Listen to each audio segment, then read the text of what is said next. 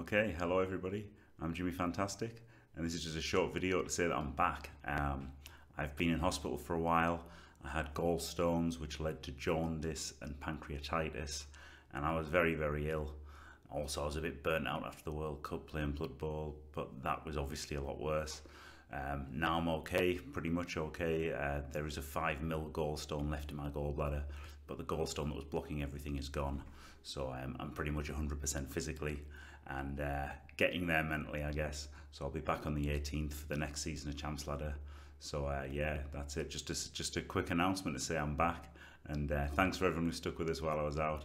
And yeah, just that's it. I'm back. Stay fantastic.